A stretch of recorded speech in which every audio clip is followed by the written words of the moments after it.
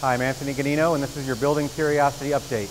We're up here in the 25-foot space simulator building at JPL. Here on the lab, we often call the environmental test portion shake and bake.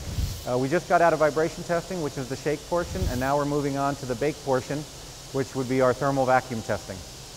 In order to complete these tests, we have to move the rover into the chamber. We do that with a series of lifts and lower it onto some ground support equipment that was previously installed into the chamber. You can see beyond this plastic shield, the rover is being worked on by our technicians to get it ready for thermal tests. When we get ready to start the test, we'll remove that plastic from the door and a large steel door will come in, close out the chamber, at which point we can start changing the temperature inside and pumping down the pressure to simulate Mars conditions.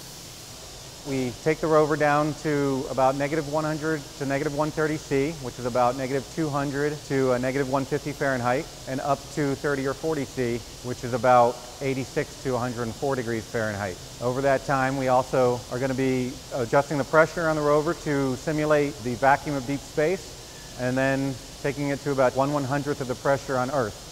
We only get one chance to get on Mars and drive this vehicle around. So we want to put it in the harsh environment that it's going to see and make sure that not only do all the instruments function, but all of the temperatures that we expect to see on the vehicle are accurate to what we've modeled and planned. I'm Anthony Ganino, and this has been your Building Curiosity Update.